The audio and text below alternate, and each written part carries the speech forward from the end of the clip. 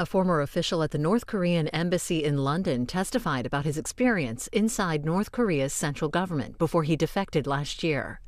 He discussed current tensions with North Korea over its nuclear program and his decision to defect to South Korea. Congressman Ed Royce chairs the House Foreign Affairs Committee.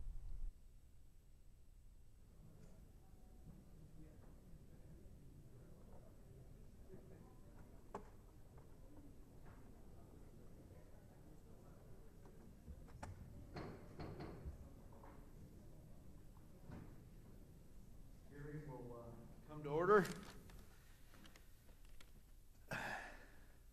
All members, if you'll have your seats.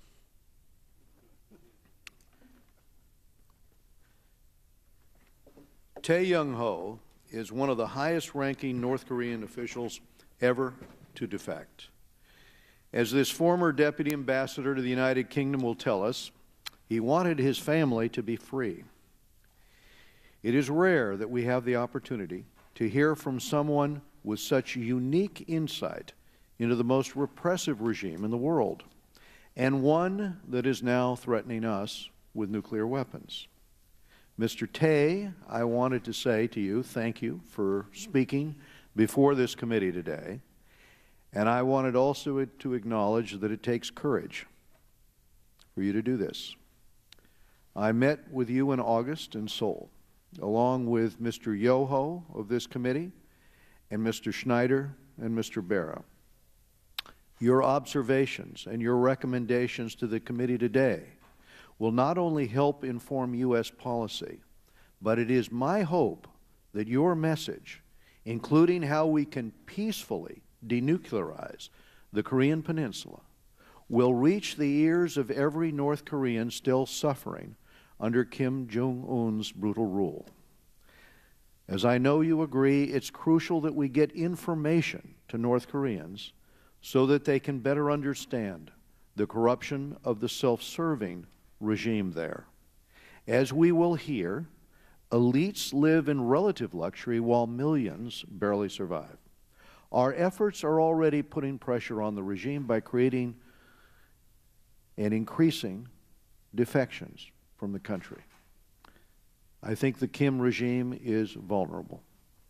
To support our information efforts, the House recently passed legislation authored by Chairman Emeritus Ross Leitonen to reauthorize the North Korean Human Rights Act.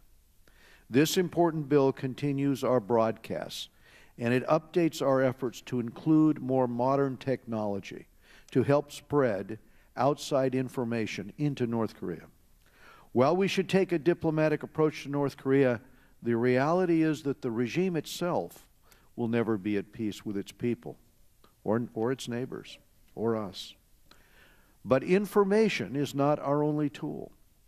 Congress also has done its part to ramp up economic pressure. We passed my North Korea sanctions bill last February. In July, we increased the tools at the administration's disposal by passing a big sanctions package, which targets, among other things, North Korean slave labor. In August, the administration secured a major victory with the unanimous adoption of UN Security Council Resolution 2371. Myself and Mr. Engel saw Ambassador Nikki Haley last night. Ambassador Haley called this the strongest sanctions ever imposed in response to a ballistic missile test. And in September, under her leadership, the Security Council passed another resolution, further upping the pressure on the regime in response to its sixth nuclear test.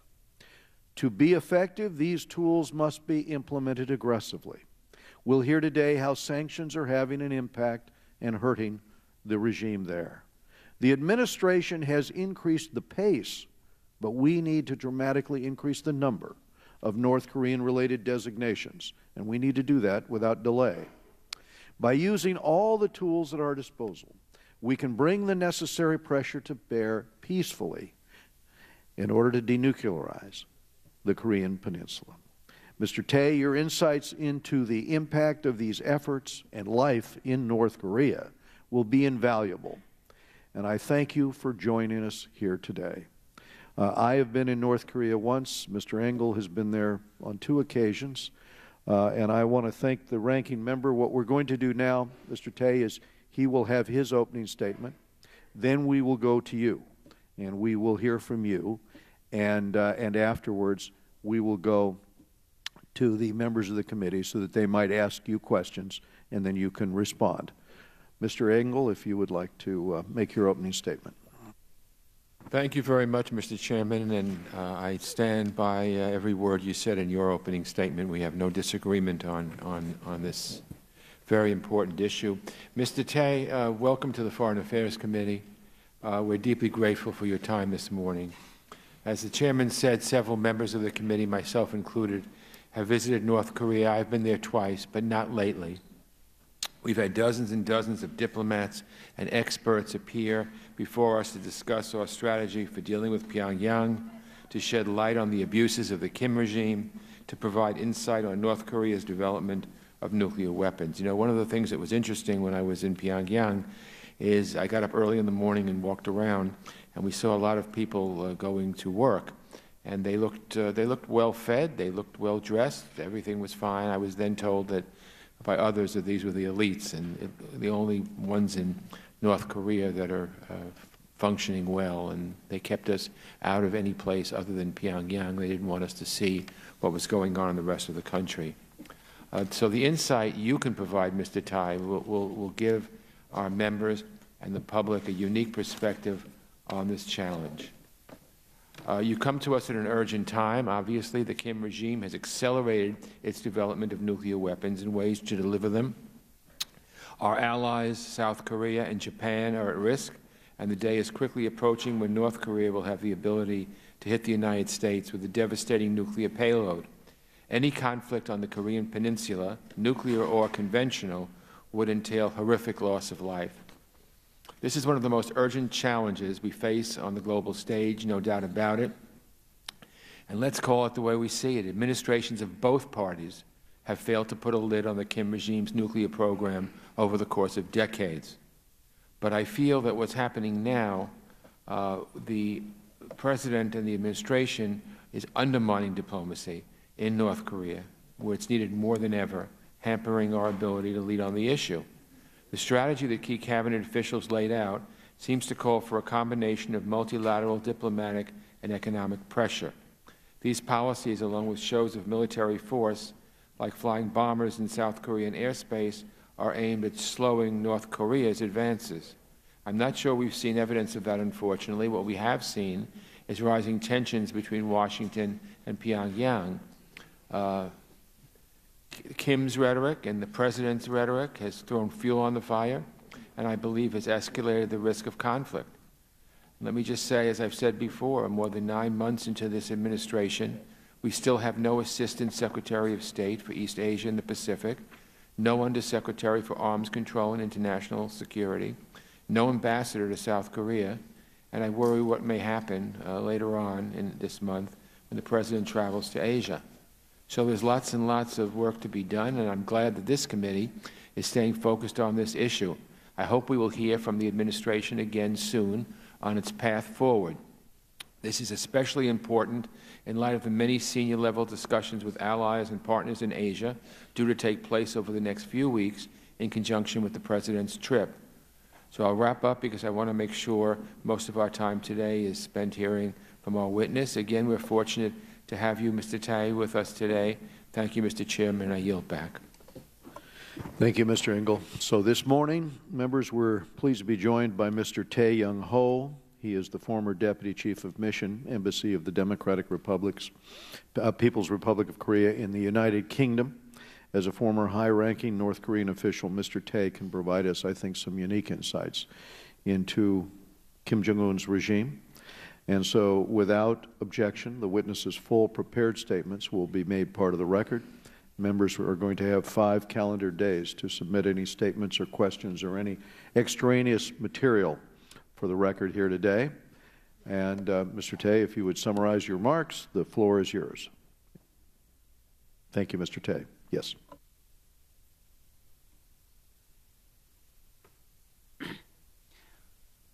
Chairman Royce, Ranking Member Engel, distinguished members of the House Committee, thank you for the opportunity to be here today.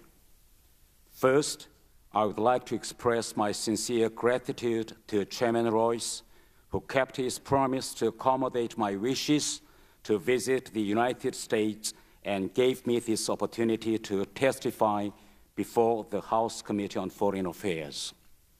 As you are all aware, I worked at the front line of North Korean diplomacy until I defected to South Korea in summer of 2016. But my story is quite different from other defectors who may have experienced political oppression, inhuman treatment in political prison camps, or who left North Korea in order to avoid hunger and economic difficulties. Rather today, I would like to tell you about my life as a North Korean diplomat, why I defected to the free world, why Kim Jong-un is developing nuclear and ICBM programs, and how best to deal with the North Korean regime. I went through elite educational courses in North Korea, which could not even be dreamed of by ordinary citizens there. At the age of 14, I was sent to China for a special elite educational program. More than 20 years of my past 55 years of my life were very privileged by North Korean standards. I lived and worked in foreign countries such as China, Denmark, Sweden, and the United Kingdom. The North Korean system provided me with all kinds of political privileges and economic benefits during this time, and in the course of my last posting, I was fortunate enough to live in the UK with my wife and 2 sons. Throughout my life, my family members and relatives were all dedicated true communists. Ironically, however, I ended up deserting that system and ideology, and I'm living in South Korea where I do not have any friends or relatives.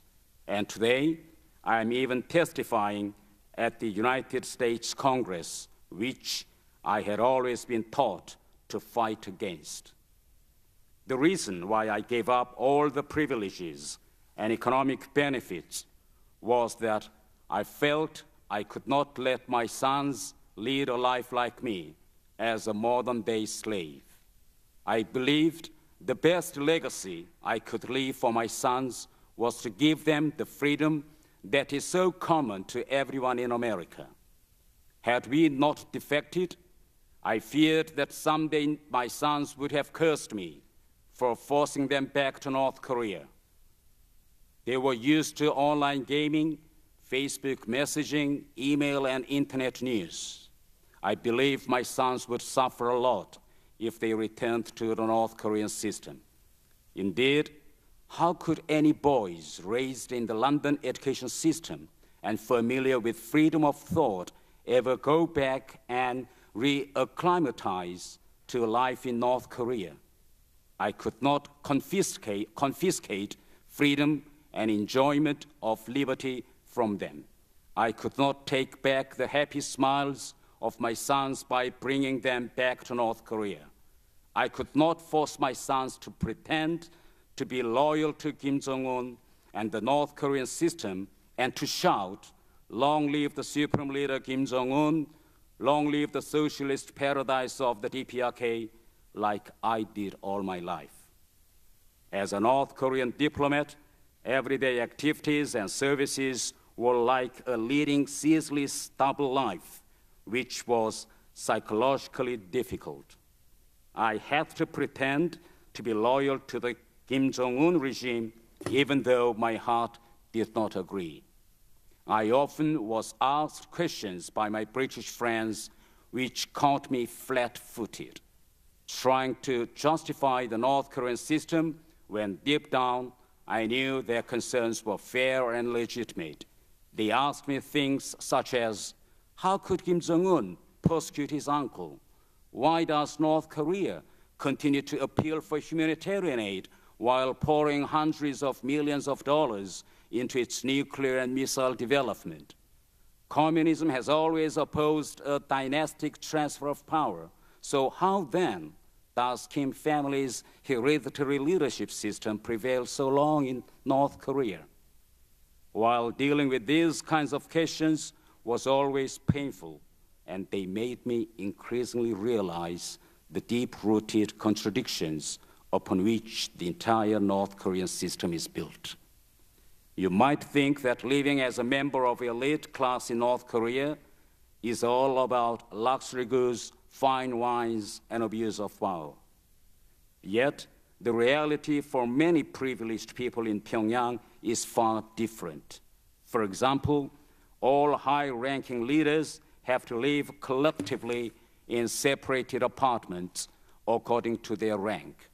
Moreover, getting promoted within this system actually requires more sacrifices, reduced freedoms, and an increasing risk of your life, even though you may enjoy more economic benefits as a result. Indeed, if it is discovered that a senior elite may have different ideas or express private dissatisfactions, then he or she could be subject to persecution. And as you all know, even the members of the Kim's family have been subject to this type of persecution. Such was the case with the killing of Kim Jong-un's uncle, Jang Song-taek, and half-brother Kim Jong-nam. Beyond these high-profile incidents, much more has been going on beneath the surface of the past 5 years. Hundreds of cadres have been persecuted without due process. For example, families of former North Korean ambassadors to Cuba and Malaysia were sent to prison camps, and nobody knows where they are now, alive or dead. Former North Korean ambassador to Sweden and the former North Korean ambassador and deputy ambassador to UNESCO were also forced to return back to Pyongyang and expelled from the foreign ministry after the death of Jang Song-taek. While on the surface, the Kim Jong-un regime seems to have consolidated its power through this reign of terror, simultaneously, there are great and unexpected changes taking place within North Korea. Contrary to the official policy and wish of the regime, the free markets are flourishing. As more and more people get used to free and capitalist-style markets, the state-owned socialist economic system becomes increasingly forgotten about. The welfare system of North Korea has long collapsed, and millions of civil servants, army officers, and security forces are dependent on bribes and state asset embezzlement for their survival. Citizens do not care about state propaganda, but increasingly watch illegally imported South Korean movies and dramas. The domestic system of control is weakening as the days go by. Back in 2010, during the Arab Spring, many experts said that it would be impossible to imagine such similar events taking place in North Korea. These changes, however, make it increasingly possible to think about civilian uprising in North Korea. As more and more people gradually become informed about the reality of their living conditions, the North Korean government will either have to change and adapt in positive ways for its citizens, or to face the consequences of their escalating dissatisfaction. Until now, the North Korean system has prevailed through an effective and credible reign of terror and by almost perfectly preventing the free flow of outside information. Today, Kim Jong-un thinks that only nuclear weapons and ICBMs can help him avert the continuing disintegration of the North Korean system. He also thinks that the existence of a prosperous and democratic South Korea so close to the border is by itself a major threat towards his dynasty. While Kim Jong-un has already long had the tools to destroy South Korea effectively, he also believes it is necessary to drive American forces out of the peninsula. And this can be done, he believes, by being able to credibly threaten the continental United States with nuclear weapons. On top of thousands of artillery pieces and short-range missile capabilities long held on North Korean side, the potential deployment of battle-ready nuclear ICBMs means the threat is not only towards South Korea, but also towards America. In face of this emerging situation, the U.S. government is now pursuing a policy of maximum pressure and engagement. However, it will take some time to assess the effectiveness of the current economic sanctions and campaign of diplomatic isolation. As we wait to see the outcome, we should seek to continue the momentum and even expand targeted sanctions until the North Korean regime comes back to the dialogue table for denuclearization. In face of the emerging threat, we should strengthen the U.S. and Republic of Korea alliance and enhance military preparedness in order to prevent potential nuclear and ICBM provocations by North Korea. The U.S. and Republic of Korea governments should enhance the level of their coordination and communication under the slogan of "We Go Together." It is a long-established dialogue strategy of North Korea to exclude South Korea while communicating only with the U.S. The United States and South Korean governments should frustrate this North Korea strategy through strong, concerted coordination. Frankly, Kim Jong-un is not fully aware of the strength and might of American military power.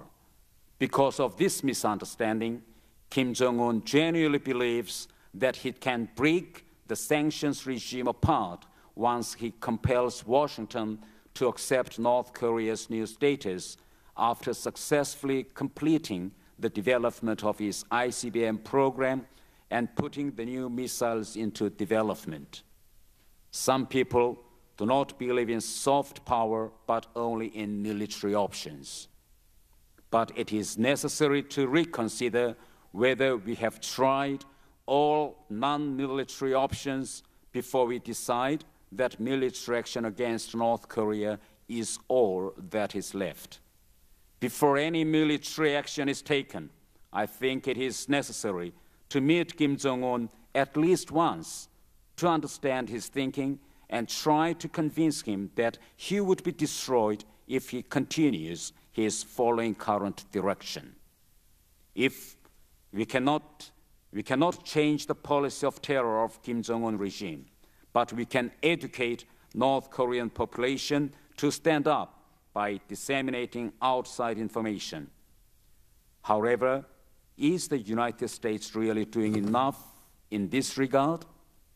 The U.S. is spending billions of dollars to cope with the military threat. And yet, how much does the U.S. spend each year on information activities involving North Korea in a year? Unfortunately, it may be a tiny fraction. Yet, we now know that the communist systems of the Soviet Union and East European countries crumbled as a result of dissemination of outside information and the subsequent changes in thinking caused among people within those systems. Indeed, the Berlin Wall would not have easily collapsed if East German people did not regularly watch West German TV. To sum up, much more needs to be done to increase the flows of information into North Korea. German reunification could not have been achieved if Hungarian government did not open its border with Austria to provide an exit route for the East German people. Now, some 30,000 North Korea defectors have come to South Korea. In China, however, tens of thousands of North Korean defectors are living without papers, under the shadows, and are being physically or sexually exploited. While the U.S. should continue urging China and Russia to support more economic sanctions, it should also do more to stop Beijing repatriating defectors back to North Korea. The world was united to abolish the South African apartheid. Now it is time for the world to stop the widespread and systematic human rights violations in North Korea, which are tantamount to the crimes committed by the Nazis. Mr. Chairman, this concludes my opening statement. Thank you again for this opportunity, and I look forward to your questions. Thank you very much, Mr. Thae. You made clear in your remarks that as more and more people gradually become informed about the reality of their living conditions in what they're told is a paradise, but they find out how people are living in South Korea or in the rest of the world, that the North Korean government will either have to change and adapt in positive ways for its citizens or to face the consequences of the people's escalating dissatisfaction. As you said, it has been a powerful impact in Eastern Europe and the Soviet Union and can have the same effect in North Korea. So my question is, what kind of messages should we focus on sending into North Korea? Who are the best? Is it former defectors who have a story to tell, who can report the news of what they've seen in the outside world? And should our message to, as you said, the elites, should our message to the elites be different than the message that we would help people send to the common people in North Korea? You've made clear that both are increasingly dissatisfied with the regime. So what would be your suggestion? First, a North Korean system can only be in place by making its leader as a god. So we have to find out where is the Achilles heel. Now, after 5 years in power, Kim Jong-un cannot still tell North Korean people his date of birth. Nobody in North Korea knows his date of birth. Nobody in North Korea knows whose mother is. Nobody in North Korea knows his half-brother Kim Jong-nam. Nobody in North Korea knows that he is the only third son of Kim Jong-un, Kim Jong-il. And now Kim Jong-un is brainwashing the North Korean population that he is the only bloodline of Baekdu Mountain. But after 5 years of this kind of continuing brainwashing, he still cannot provide North Korean population with a single photo with his grandfather, Kim Il-sung. Why? Because he was a hidden boy by his father. He was kept secretly and silently in Switzerland throughout of his year. But majority of North Korean population do not know this fact. So we should disseminate the informations about him first, who he is, why even now Kim Jong-un cannot present even a single photo with his grandfather, because his grandfather himself didn't know the existence of this boy. Majority of North Korean people do not know that his father, Kim Jong-il, had several ladies to live with. So we should tell North Korean people that Kim Jong-un and his father, Kim Jong-il, and his grandfather, Kim Il-sung, the whole member of Kim dynasty, are not the gods. That is the first thing we should do. And we should disseminate the basic concepts of freedom and human rights. North Korea is a country with the system of classification. The population of North Korea are divided to different classes. And we have to tell the North Korean population how stupid system it is. It is similar like a feudal class system of several hundred years ago. So we have many things to tell to North Korean people that it is not a paradise, it is not a socialist welfare system, it is a worst inhuman system in human history. In terms of our dialogue with Beijing, what should we be pressing Beijing on with respect to North Korea? I think we should continue the current momentum to inducing Chinese government to support economic sanctions against North Korea, but that is not enough. We should urge Chinese government not to repatriate North Korean defectors back to North Korea. Chinese government knows well that once these defectors are repatriated back to North Korea, they would be the subject of torture, they would be the subject of enforcement of labor. So we should let Chinese government open the route to South Korea for all the hiding North Korean defectors in China. I mentioned a little bit about the cooperation between West German government and Hungarian government during the process of German reunification. If Chinese government help North Korean defectors to go freely to South Korea, I think that there could happen the massive exodus of North Korean population to China through their borders with China. If to South Korea through China. Yes, that's right. Yeah. And if Chinese open its routes for defectors to South Korea, I think North Korean system would collapse in a very short span of time. Thank you, Mr. Thae. We go now to Mr. Elliot Engel, our ranking member.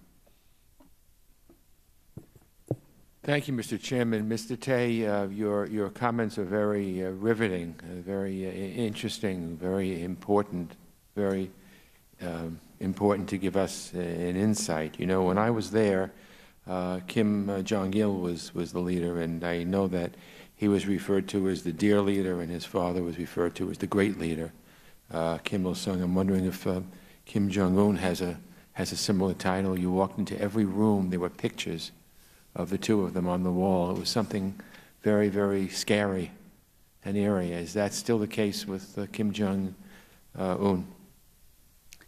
Of course, and Kim Jong-un even further upgrading his propaganda campaign to make him as a god of North Korean people. Thank you. So let me ask you, is there any scenario you envision in which North Korea might freeze or dismantle its long-range missile or nuclear weapons program? What would be the best means to persuade North Korea to do so? I think, first, Kim Jong-un still believes that he can achieve this goal. So we should continue to tell the North Korean leadership, and if possible with Kim Jong-un himself, that America will not accept North Korea as a nuclear-armed state. North Korea have seen how India and Pakistan achieved that goal, and they want to follow the suit of India and Pakistan. But we should clearly clarify that this will not be the case for North Korea. From what you know about the internal dynamics of the North Korean political and economic systems, how might increased external pressure, such as unilateral and multilateral sanctions, lead the North Korean government to change course? Would it? If not, why not? Oh, as I've said, that the current economic sanction so far is not enough, so we should increase more targeted sanctions And the second, we have to see to witness the effectiveness of the current economic sanctions. North Korea is used to that kind of sanctions, and North Korea has a certain amount of stockpiles of war. So we have to wait until when North Korea opens its doors for war stockpiles. When North Korea starts to open its war stockpiles of food and oil, then we may see how long North Korea can sustain. Thank you. You know, one of the things that shocked us when we first came into Pyongyang were these massive billboards, propaganda, political propaganda ones. And one of them has, in fact, I don't know if Joe Wilson is here, he was with me, but he took a picture of one of those posters, and it was a North Korean soldier putting a bayonet in the head of an American soldier, and we knew it was an American soldier because his helmet said USA on it. It was very, very frightening, very scary, and we mentioned it, of course, to all the North Korean authorities. But one thing stuck in my mind. When we were talking about the nuclear program, one of the higher, we never did meet with the dear leader, but we met with I think the next person whose name I think was also Kim, and we were told blankly, and it's the one thing I came home from. They said, he said, Saddam Hussein didn't have nuclear weapons, and look how he wound up. Look where he wound up. And it really, really showed me a bit of the mindset about how they really think that the nuclear weapons are the key to being players. Otherwise, South Korea would run circles around them because of the prosperity and the economic opportunities and the dynamism of the Seoul regime. But they, even back then, this was probably about 12 years ago, talked about nuclear weapons as their key to success in the future. Is that still the mindset? Yes, still Kim Jong-un regime believes that they can guarantee the permanent system of North Korea by nuclear and ICBM, because they think that prosperous and democratic South Korea itself is threatening the existence of North Korea itself. That's why they think and believe that ICBM tipped with nuclear weapons is the guarantee for their survival. Let me ask you one brief question. My final question is, have you observed any changes in North Korea in recent years that might suggest that an expanded United States information campaign targeting audiences inside North Korea might be more successful than past efforts? How would you go about changing the North Koreans' perception of the outside world?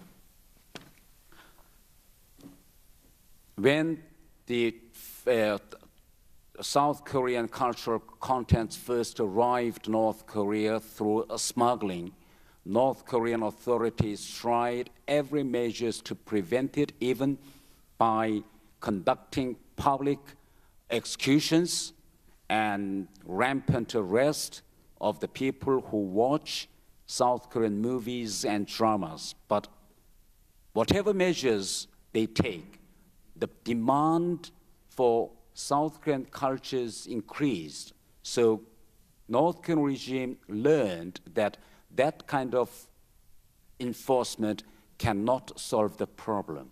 That's why for the past few years, they are now developing their own strategy to prevent North Korean population to watch South Korean movies and dramas. How?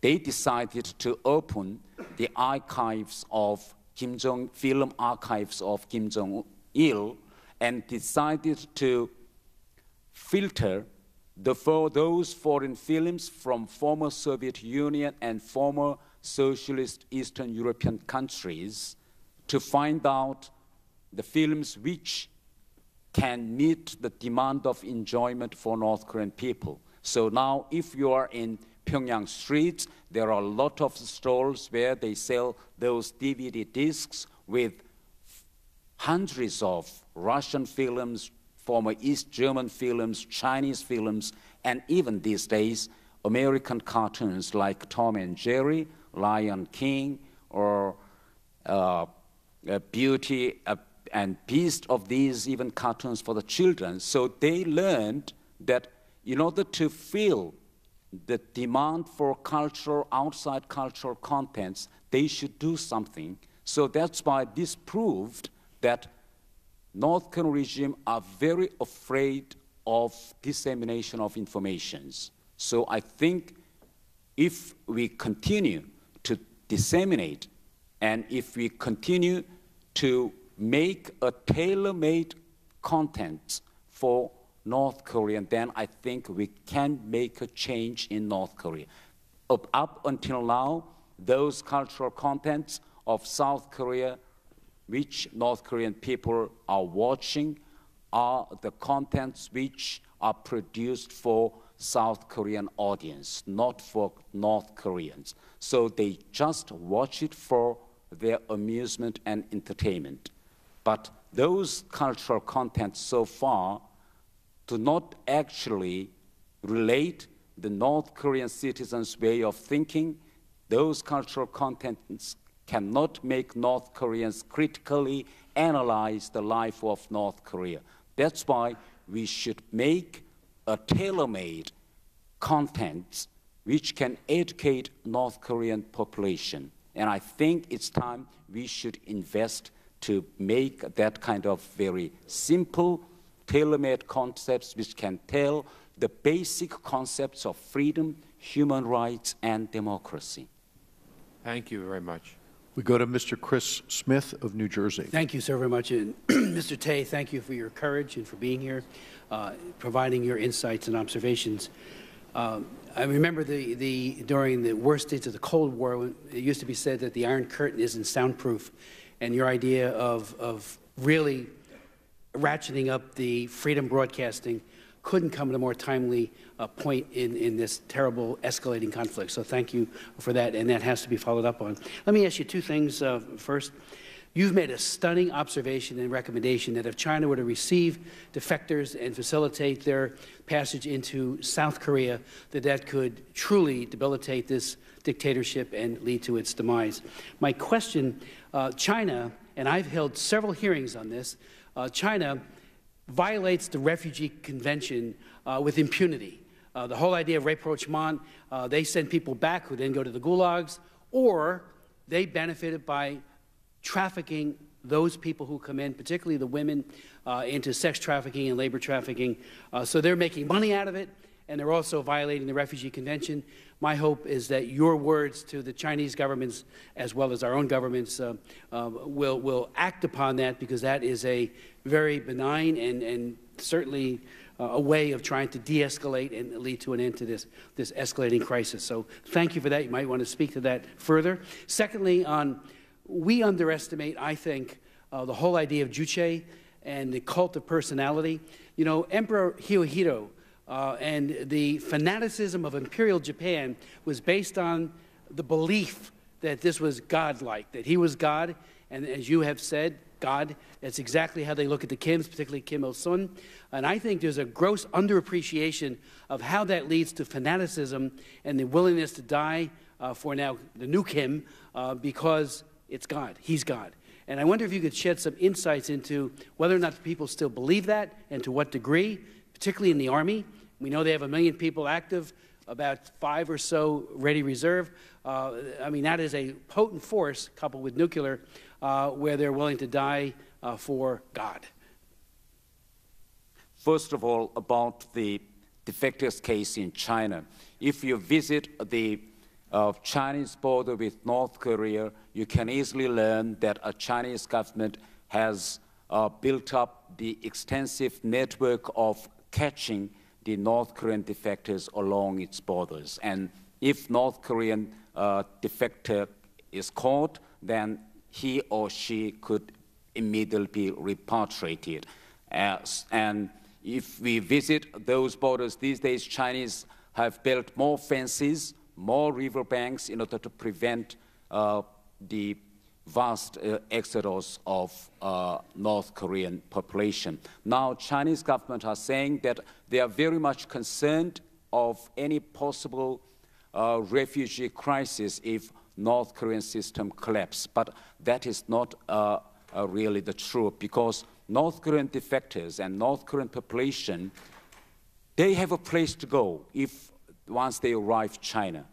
They have a South Korea which would welcome to accommodate all North Korean defectors from China. So the Chinese argument that they would cover or they would burden all the economic, the cost of North Korean refugees is not true, because there is a government of South Korea which can accommodate all those North Korean defectors. So we should continue to ask Chinese government to open the exit route for North Korean defectors to go to South Korea. We should ask Chinese government to establish a kind of camps for North Korean defectors for temporary stay and for continuation of their journey to South Korea. I think that is the thing we should do. And China is the member of Refugee Convention. That's why, as a big country, Chinese government has obligation to observe its international obligation by letting North Korean defectors to go to China. And the second thing, the idea, the personal cult or culture in North Korea. It is really, really surprising, because in North Korea, when you reach the age of 4 or 5, from the age of kindergartens, you are brainwashed. For instance, every morning, the young children of 3 or 4 years are forced to bow in front of the portraits of Kim Jong-il, Kim Il-sung, and Kim Jong-un. Whenever they are offered a cup of milk, they should stand up and express their thanks before they drink the milk to the Kim Jong-un. When there is a harvest of apples, the apples will be distributed to the population as a gift of Kim Jong-un. So those Kim Jong-un regime established a full scale of a stupid brainwashing system in order to depicting the Kim Jong-un as the god. So I think we should try our concentrate efforts to educate North Korean people that Kim Jong-un is not a god. He is just a normal human being, and Kim family is not the family of the god. And we should continue to tell North Korean people we should touch the Achilles heel of Kim Jong-un regime. That is my viewpoint. Thank you. Albio Series of New Jersey is next in the queue.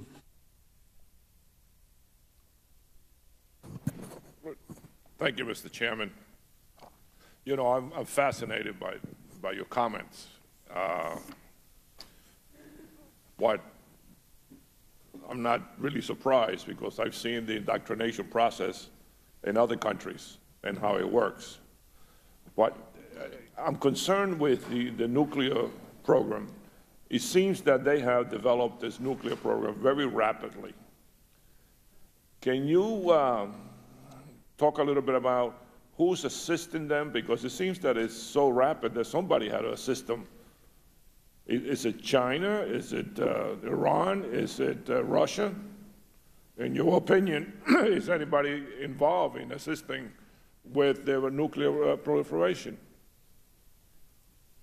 It is the common knowledge that North Korea's basic the knowledge of nuclear weapons all came from the former Soviet Union.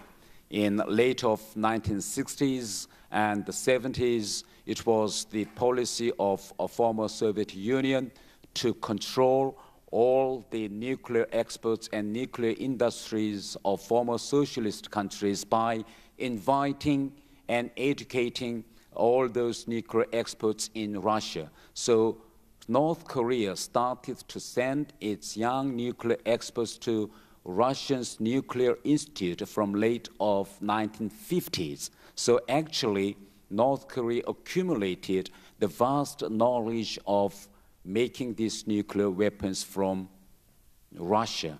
But of course, at that time, the Soviet Union government did not intend to tell North Korean nuclear experts how to make nuclear weapons, but they educated the North Korean nuclear experts in order to expand their nuclear power industry and in order to control the whole socialist world of nuclear energy. But North Korean regime took the advantage of this education system built in 50s and 60s, and they accumulate huge and all those knowledges how to make it. But in the past 5 years, we witnessed that there is all of a sudden a kind of quick acceleration of this process of ICBM and nuclear development. So how was it possible? We learned that in March of 2013, Kim Jong-un regime, the Workers' Party of Korea, adopted a policy of simultaneously developing nuclear weapons and economy, which is called Pyongyang policy. Then what is the difference between Kim Jong-un's policy of nuclear development with his father and with his grandfather? Throughout the history of North Korea, Kim Il-sung and Kim Jong-il never stopped the developing nuclear program. But the main difference between Kim Jong-un and Kim Jong-il is that Kim Jong-un wants to achieve that goal in a very short span of time and in a very open way. During the Kim Jong-il's period, North Korean regime developed nuclear program under the pretext of denuclearizing Korean Peninsula. So in other words, when Chinese, wants to force North Korea to stop it, they always justified to Chinese government that, hey, Chinese brother, we need this nuclear weapon in order to lend the ears of Americans. So our final goal is not the acquisition of nuclear weapons, but to reach a kind of deal with Americans. So they cheated Chinese again and again and again. But these days, no. The tune, the justification is different. North Korea openly say to China that we want to achieve this goal openly at any cost.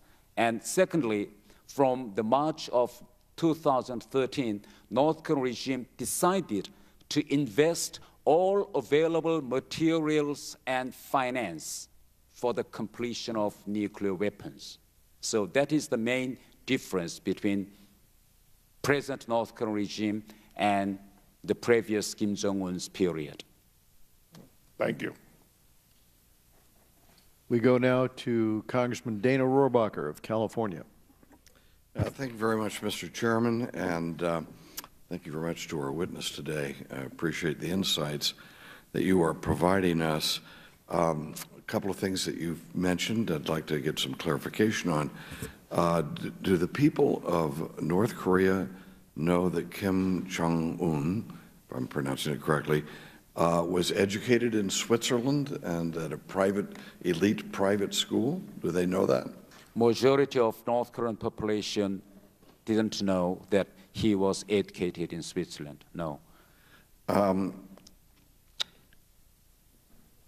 Don't we have broadcasts going into North Korea? Why would the people of North Korea not know that what he is doing to them, he was spared, and that he lived in a totally different life than what they are expected to live? Are broadcasts not being aggressive enough if the people of North Korea don't know that? Maybe those, the balloons of the pamphlets or the numbers of the radios have reached inside of North Korea in a secret ways, but so far the effect of that kind of the devices is not very efficient. So I think in order to vastly disseminating the information to North Korean people. I think we should develop new ways to do it. For instance, one thing I have in mind is that now we can have a kind of the satellite TV transmissions for North Korean people, and we can smuggle in the small devices like DMB things, which is the similar size of smartphone or radio, so let the North Koreans watch the South Korean and American the TV network through that kind of device by the transmission from satellite. That sounds like a, frankly, that sounds like an effective use of money as compared to some of the other things that we're doing to try to deal with this threat. Because if we do not deal with this threat, we are putting not only the people of South Korea, but putting the American people in severe jeopardy here, in danger. Let me ask you, you mentioned how is religion treated in North Korea? Oh, North Korea system is based on contradictions. For instance, the North Korean constitution allows the freedom of belief, but in North Korea is a society where the constitution does not prevail. The charter of Workers' Party of Korea and the teachings by Kim Jong-un prevails over the constitution. So if we read the charter of Workers' Party of Korea and the teachings of Kim Jong-un and the works of Kim Il-sung and Kim Jong-il, it clarified very clearly that Juche ideology and Kim Il-sung and Kim Jong-ilism should be the only idea of North Korean society. Do they permit people to go to church? There are a few churches only in Pyongyang just for show for foreign audiences, not for North Korean people. Do the North Korean people have, as I have understood has happened in China in the beginning, worship services in their homes? Do they get together and pray? And is there a religious movement in South Korea? Has a tremendous expansion of faith, and is that anywhere experienced in North Korea? If that kind of practice is dictated by the regime, then it could be the imminent subject of persecution or public execution. That's why I don't think that the people would gather for that kind of the religious practice, but I'm not quite sure whether there are individuals who do that kind of belief practices secretly inside their homes. But in my life, I haven't seen that kind of secret practice of religious belief. Well, we need to be the champion of these oppressed people around the world, especially when it comes to Christians who are oppressed like this, because our own national security will be enhanced by that. So doing what's right by religious people who are being persecuted for their religion can probably help us. And thank you very much for sharing your insights with us today. Thank you. Representative Bill Keating of Massachusetts. Thank you, Mr. Chair, and Mr. Thae, thank you very much for your desire and courage to be here. Just this morning, I was at a breakfast of experts discussing North Korea's threat to us, as well as their rationale for many of their activities. They suggested that their ICBM and their nuclear development was to preserve the regime from international threats, but also, they said, it's there for domestic support as well. And you had said there's an escalating dissatisfaction among the people. So could you explain their rationale in saying, is there a group that sees support of the regime because of that nuclear development? I do not understand your last question. What was it? That Kim Jong-un is developing nuclear weapons and ICBMs to gather support and stability in his regime in his country, within it. You said that it's de-escalating his support. So what is the rationale? Are there people that see that development as stabilizing and give the regime support as a result? Yes. The first, Kim Jong-un is very well aware that North Korean system is on the process of disintegration. That's why he looked for any solution to do it, and he believes that ICBM tipped with nuclear weapons can provide him a kind of legitimacy of the leadership for next several decades. So, why? Yes. So the people inside feel that this will help them from an outside threat as they perceive it. Is that correct? Both ways. Kim Jong-un thinks that with that, the nuclear weapons, he can guarantee the sustainability of his rule. And on second thing, that in order to get the legitimacy of long-term leadership, something like he wants to convince the whole North Korean elite and the people that he is the one who made North Korea as a nuclear status. And he wants to convince the North Korean population that once he acquired these nuclear weapons, he can easily break the sanction scheme. Okay, thank you very much. With America. That's the rationale. This is a really tough question I'm going to ask you. One we should all be asking, frankly, because there's a great deal of discussion, even this morning, that there's indeed a likelihood of military intervention preemptively by the U.S. as a defense. And here's my question. What's going to happen if that happens? What's going to happen when the missiles stop? What's the next day going to be like? Who's going to be in charge? How are we going to keep stability? What is China going to do? What are we going to do with the human impact of that, as well as the, do you think, as someone that's been in Europe, that our partners will be on board? What are your thinkings on this very important issue? After Kim Jong-un finishes his completion of nuclear weapons, then he wants to open a dialogue and deal with America. He would continue to blackmail America with a possible nuclear war with America, and may ask America to pull American forces from South Korea. I apologize, but what would happen? Here's a scenario that if we did attack. If I could just interrupt for a minute. He has a follow-up point that he wants to make about what would happen next to South Korea if that happens. Then we'll continue with your question. Oh, if I could give him time to answer that. Thank you.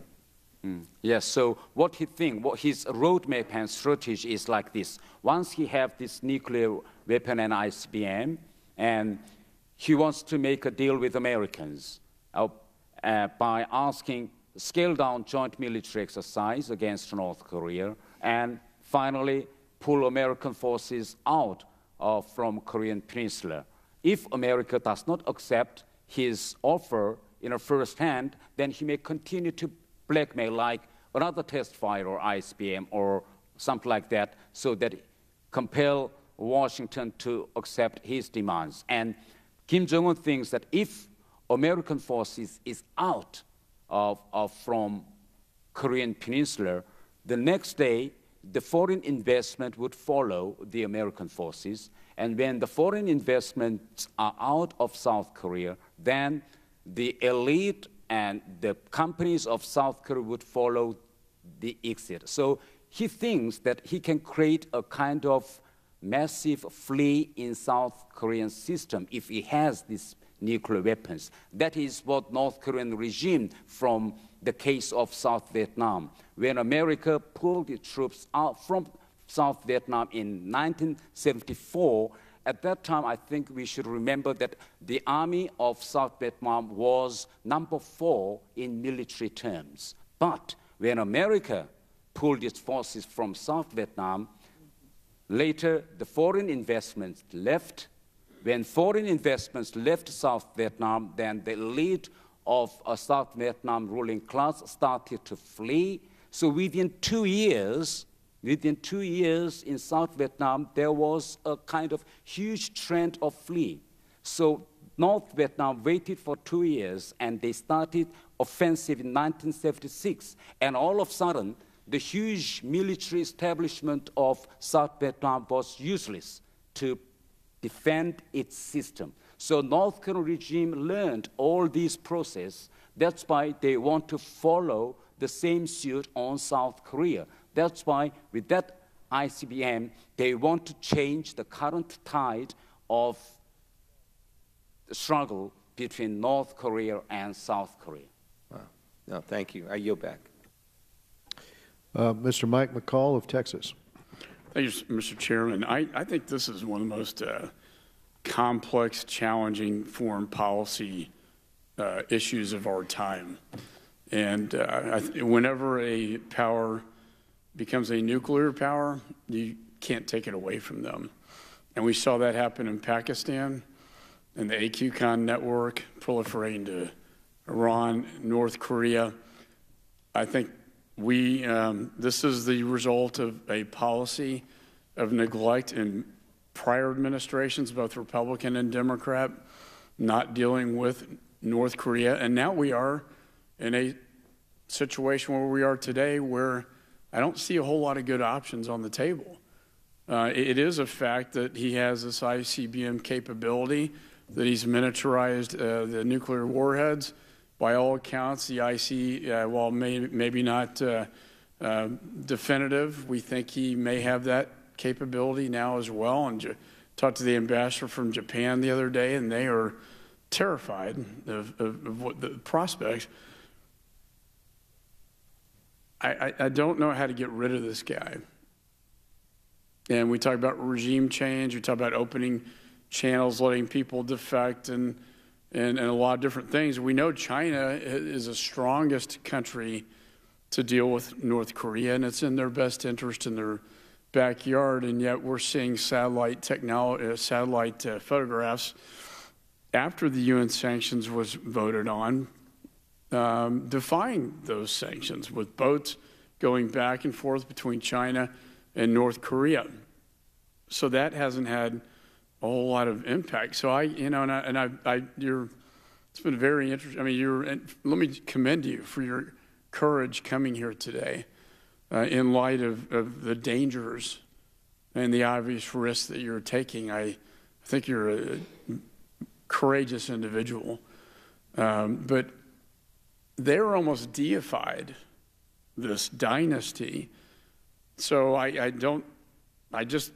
how do we change that? First question. Second one is, if the military option is on the table, and Secretary Mattis has warned against it, but if that happened, what would the peninsula look like? What would be the aftermath of the military option?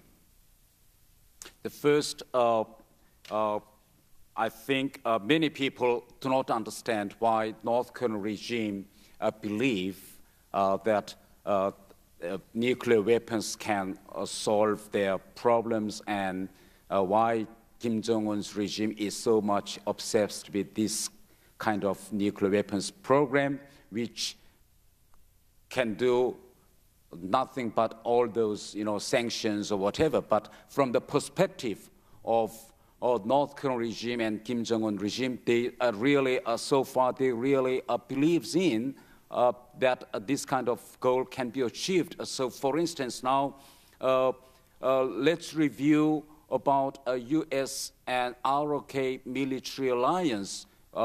Let's compare the military alliance between South Korea and America and military alliance between China and North Korea. North Korean regime learned that there are a lot of loopholes in military alliance between South Korea and the America. For instance, in that military alliance treaty, there is no any clause of compulsory involvement in military alliance with South Korea. So if a state of war or any kind of war happens on Korean Peninsula, both sides would discuss. That is the clause. There is no any legal binding. But if we read North Korean military alliance with China, there is a compulsory clause.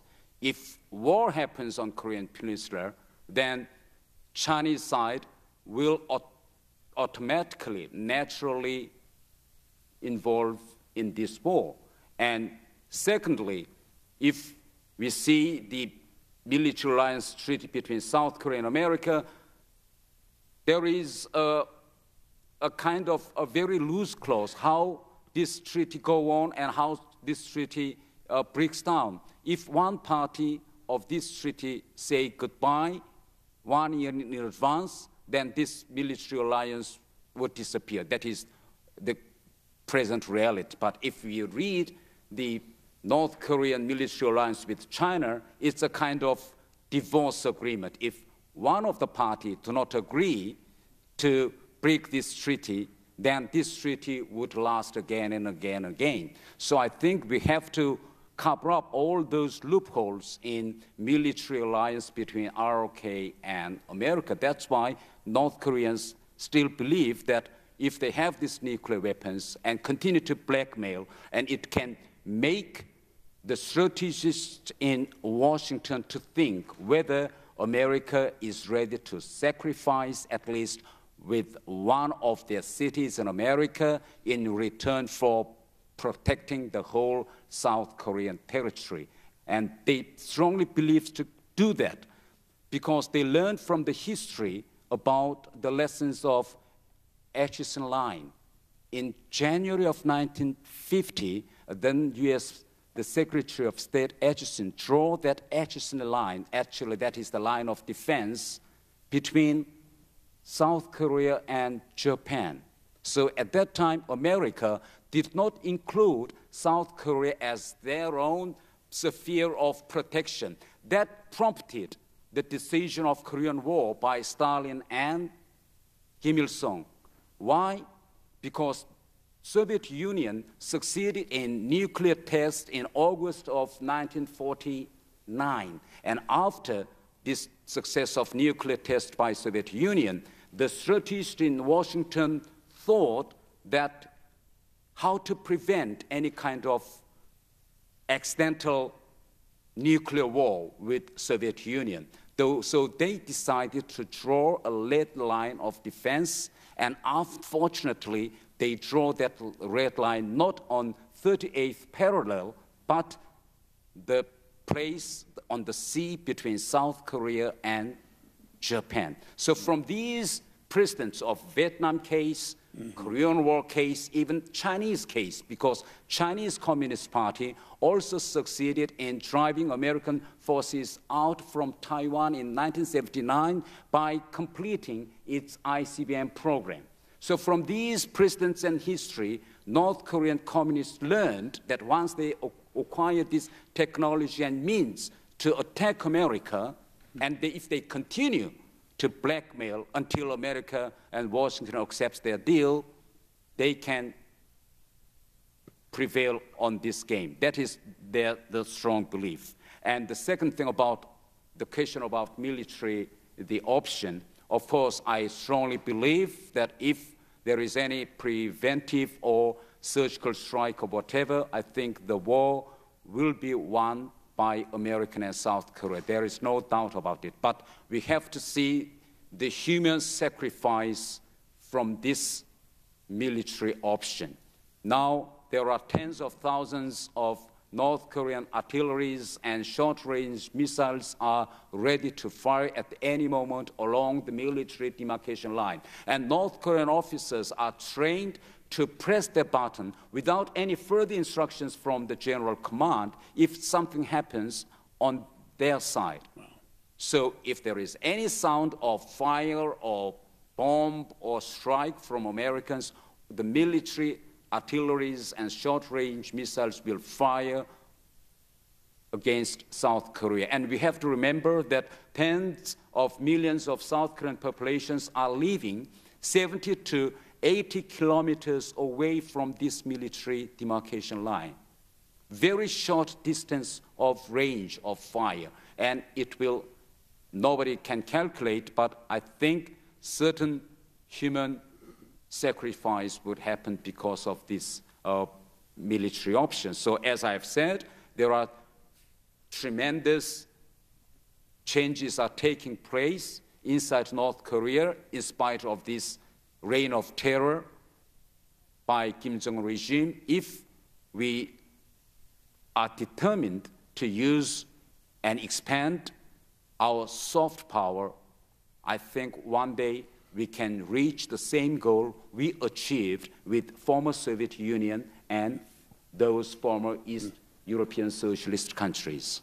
Very insightful. Thank you. Representative Tulsi Gabbard of Hawaii.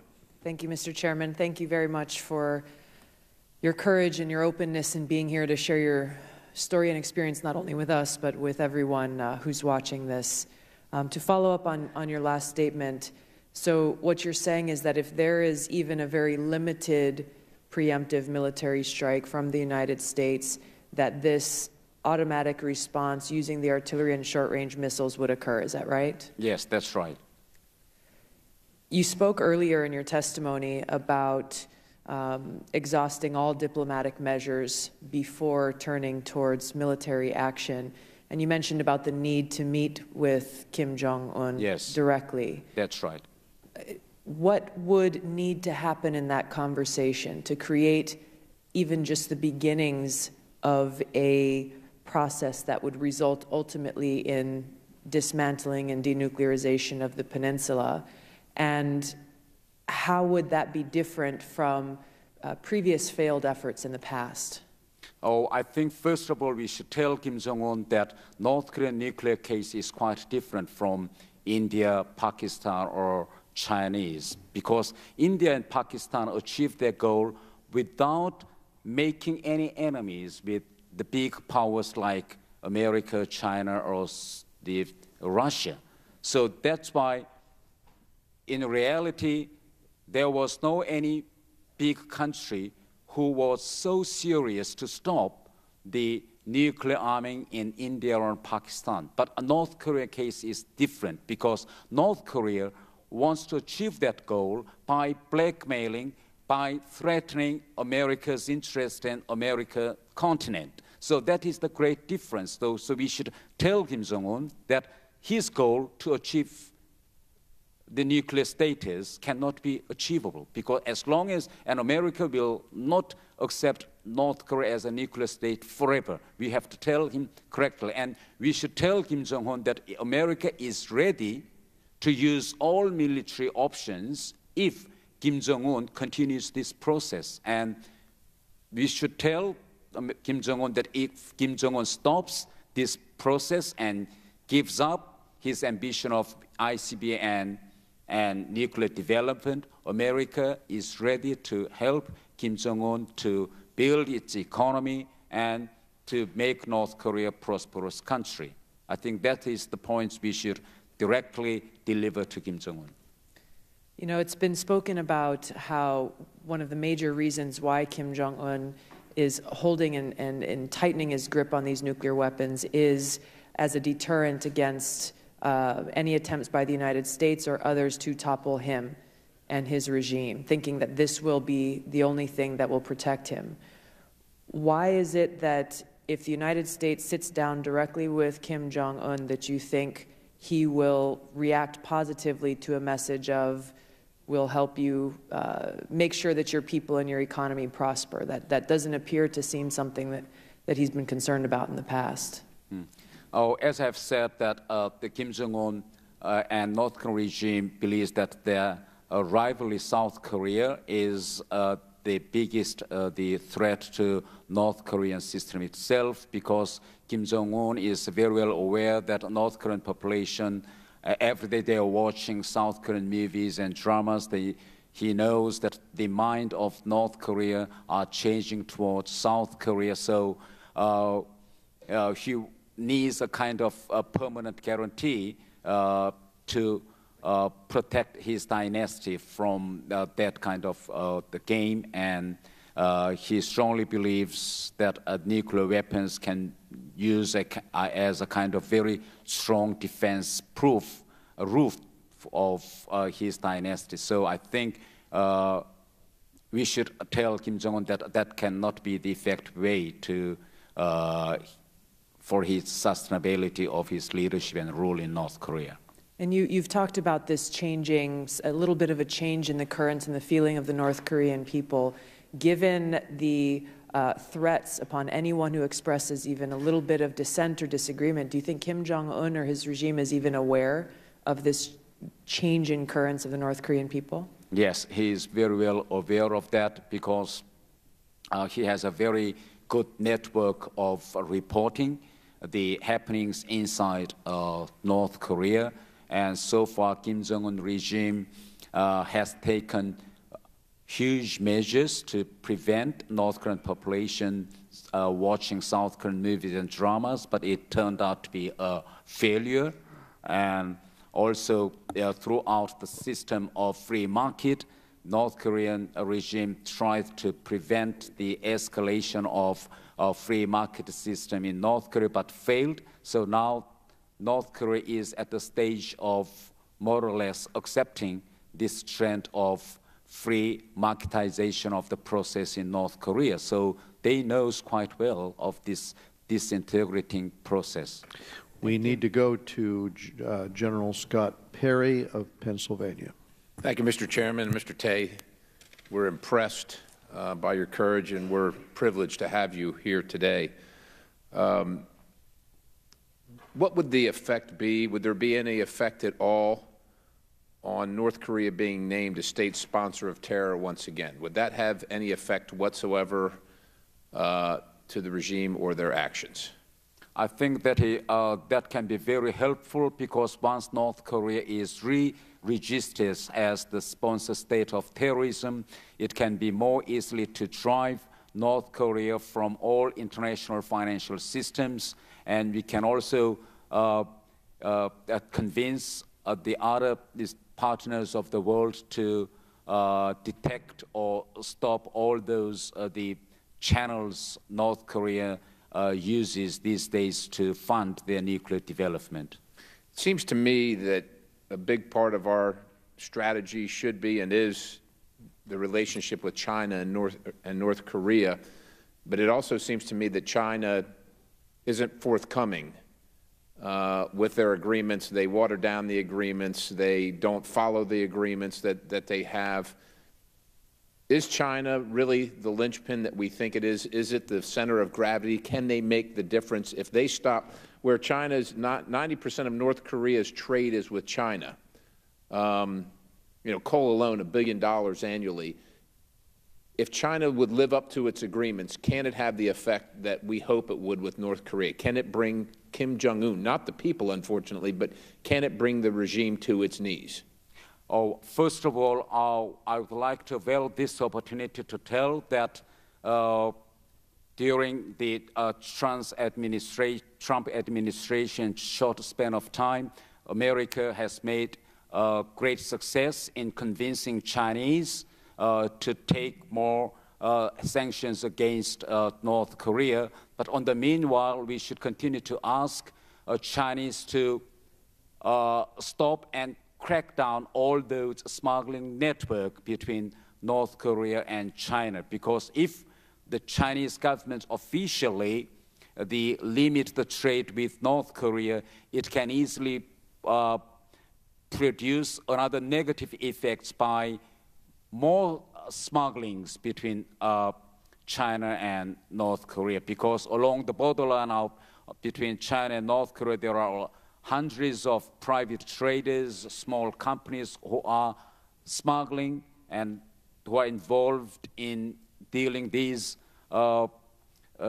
illicit the activities with North Korea. And so far, Chinese government has been reluctant to crack down all these other smuggling network between China and North Korea. So I think it's time we should raise the issue of this smuggle with the Chinese government. And if Chinese government further upgrade the level of sanctions, I think it will create a big pain on Kim Jong-un regime. Could that Chinese smuggling be used to our advantage regarding the information flow into North Korea? I wonder about there's one thing to get the information there, whether you broadcast, whether you somehow smuggle it in, DVDs, thumb drives, what have you. But I also wonder about the other side of that equation, the North Korean people's ability to access it. Is that a possibility since you mentioned it? It has two aspects. For instance, I think if the possibility of smuggling is expanded, there can be more opportunity of smuggling these devices in to North Korea. But on the other hand, if the smuggling opportunity is expanded, I think North Korean regime it will be able to import what they wanted. But the materials which North Korea regime wants to import is big things like oil, of those the metals or engines for their military and equipment. But the things we want to disseminate is a very small things. For instance, due to the recent development of ideology, the technology, the devices of these for dissemination is getting smaller and smaller. For instance, 5 years ago, if we want to disseminate the contents, we should make this size of DVD and this size of USB stick. But nowadays, the devices now become smaller, around this size of a small SD card. So in North Korea, young children call this SD card nose card. Because why they call it nose card? If their bodies are searched, they can easily put that card inside their nose to avoid searching. Mr. Thae, may I ask you one more question in the short amount of time I have left? Since I've been a little boy, I've heard about American prisoners from Vietnam and the Second World War being held in POW camps in North Korea. Is there any truth to that, to your knowledge? Would you have any knowledge of that? Was it ever discussed? What do you know about that, if anything? To be honest, I have no idea about it. Thank you, Mr. Ambassador. We go now to Representative Norma Torres from California. Thank you, Mr. Chairman. Mr. Thae, thank you for joining us today. I am trying to comprehend what caused you and the wave of defectors to leave during the time that you left versus under the previous supreme leader. Can you talk a little bit about that? You mean my case? Mm-hmm. First of all, I would like to tell the members here that I am not the only North Korean diplomat who defected in. There was a wave, right? There are more the North Korean defectors who, diplomats who defected, but this is the matter of whether they are willing to open their identity or not. But, as I have told you, that I was fortunate to bring my wife and 2 sons here in South Korea. We have very limited time, sir. Yeah. I apologize. That's right. So, but the other my colleagues who are also diplomats, they have their, the siblings. Why now and not before, sir? Yeah. So, actually, the number of the diplomat defection is more than we estimate. More now or more under the previous? Under previous, yeah, I mean in the past 2 or 3 years. 2 or 3 years under Kim Jong-un regime. Right. Yes.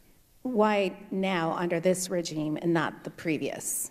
What's the difference? What caused you to say enough is enough? Because the first Kim Jong-un escalated his reign of terror of these kind of things. So many diplomats and elite group lost confidence on the system, and also now Kim Jong-un is desperately accelerating this nuclear process, which is very, very even danger to the existence of North Korea. Was there something specific to you personally that caused you to say, this is it, it's time for me to leave?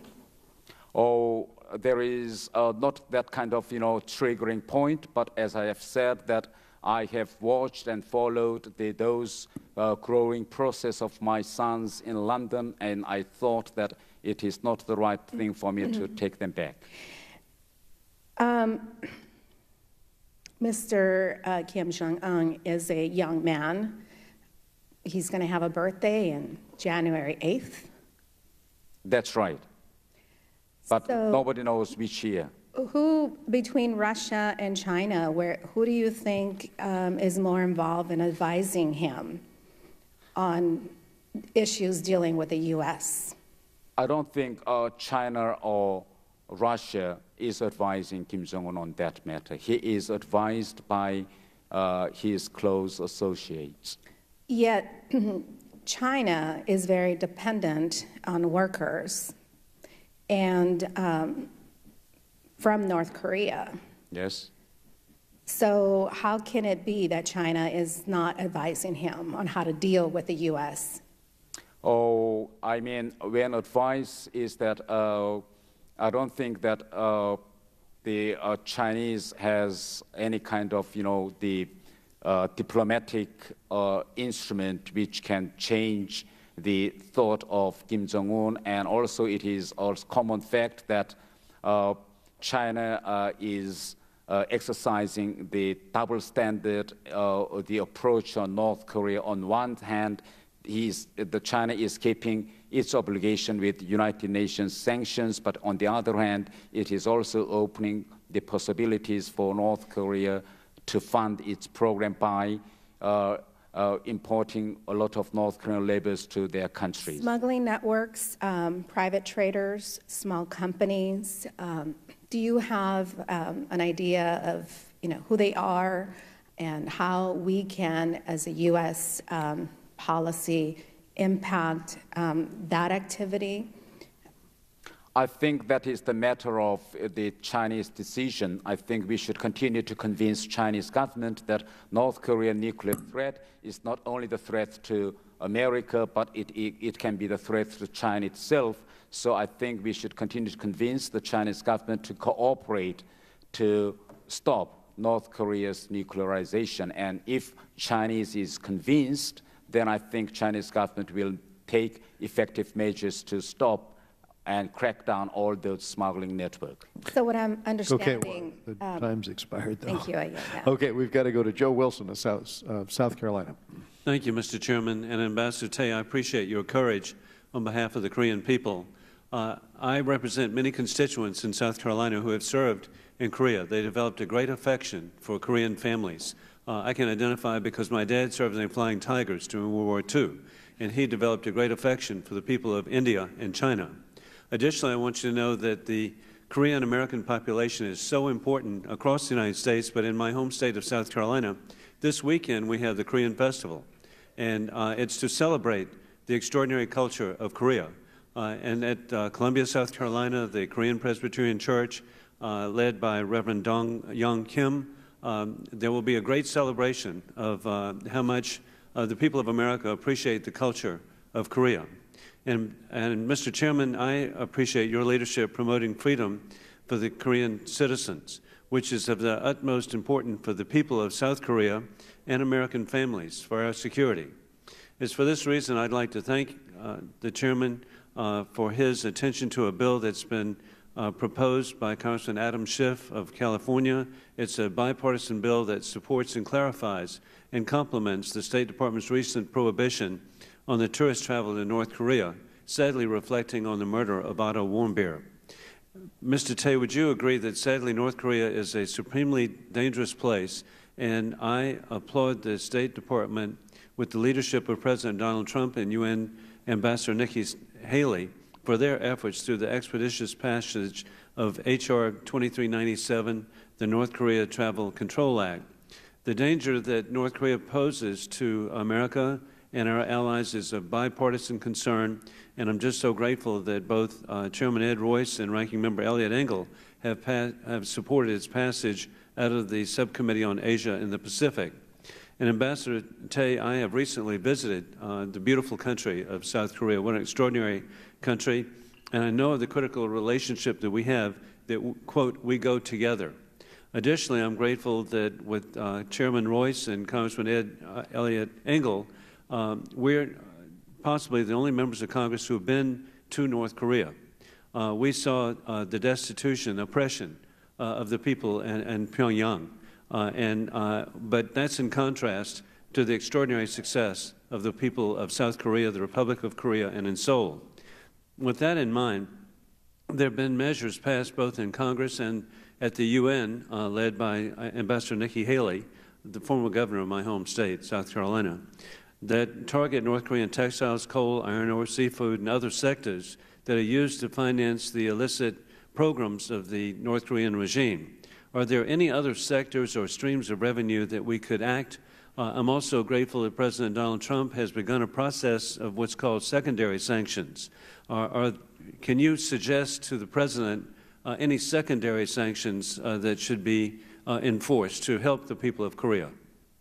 I think there are some targeted sanction measures taken by something like secondary boycott. I strongly believe that these kind of secondary boycott measures should be expanded to target the Chinese and Russian the companies who helps the illicit activity by North Korea. But on the meanwhile, I also want to use diplomatic soft power, something like campaign to isolate North Korea. And in diplomatic world, ironically, so far, only few countries in the world expelled North Korean ambassadors as a protest of the current continuation of nuclear program. For instance, now North Korea has conducted the 6th nuclear test, but except Spain, no European countries so far have ever expelled or downgraded the current diplomatic relations with North Korea. What happened between Iran and European countries in the past because of the case of Rashid, the Iranian novelist at that time, the whole European Union, together with America, joined in their efforts to isolate Iran diplomatically by withdrawing all the ambassadors from Tehran and asking Iran to withdraw their ambassadors from all European capitals. But so far, we haven't seen that kind of concerted or unified response from Western European countries, which we share common ideas and values. So that's why I think the American government should beef up more its campaign of diplomatic isolation against North Korea, asking the American allies to follow the suit, to follow the America's policy to isolate North Korea diplomatically. Now in North Korean workers, tens of thousands of North Korean workers are working in American Middle East allies like Kuwait, the Arab Emirates. But these Arab countries are still allowing North Korean workers working in their countries. American ally like Poland are still allowing the North Korean workers working in their shipyards. So a lot of measures can be taken with the cooperation with American allies. Why American government cannot ask Arab allies to do more? And if I could interrupt at that point, we have passed sanctions legislation, which allows us to deploy sanctions against those entities, and we should be doing that. It's a very good point. We need to go to Mr. Brad Schneider of Illinois. Ambassador, you're an inspiration. Brad Schneider of Illinois. Thank you, Mr. Chairman, and thank you for providing this opportunity for Mr. Thae to join us. It was an honor to be with the chairman in South Korea in August, and a chance to meet with you there. And I thank you for that time. I appreciate you coming here and sharing your experiences, your insights. It's very important that you're here, and your candor and frankness is very much appreciated. One of the things you mentioned is that as the elite within North Korea get promoted, it involves greater sacrifice and entails increasing risk. Given that, what would be the impact in North Korea of providing more opportunities for the elite to defect, and how might the international community go to creating those opportunities for defection? Yes, I think we should have a tailor-made strategy for North Korean elites to defect.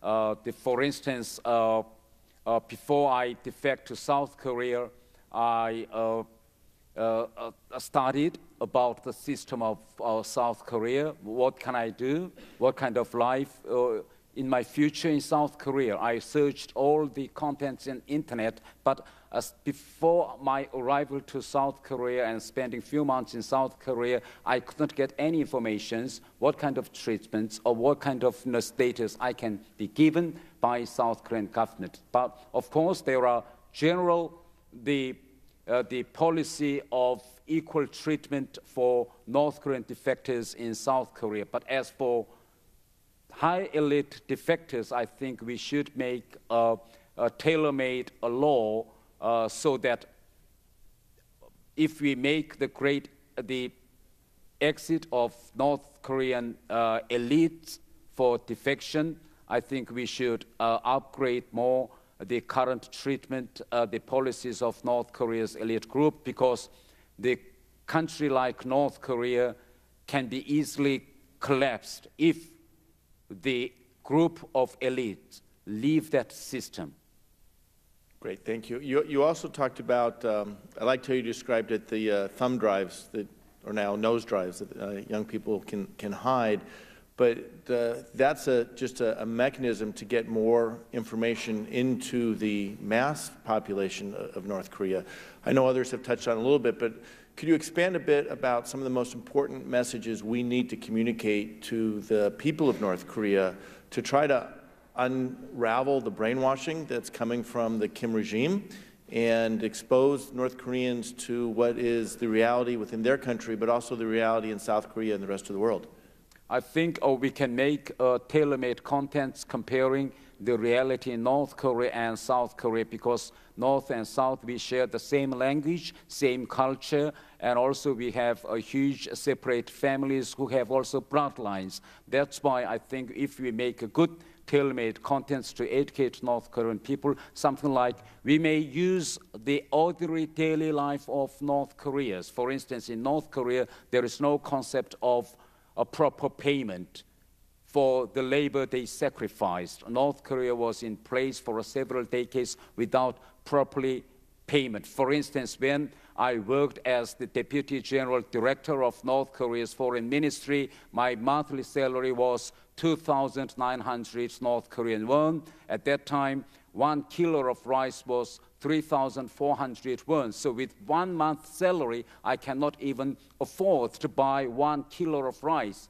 So North Korean system is that kind of stupid, but people just take it as granted because they are used to this kind of stupidity for a long time, then nobody thinks it's strange. So that's why we should educate North Korean people that everyone in North Korean system are entitled for proper payment.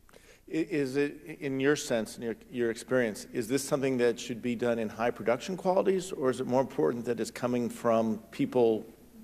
As you mentioned, there were the connections, familial connections, North Koreans and South Koreans share those bonds. It's something that should be done showing just everyday life in South Korea.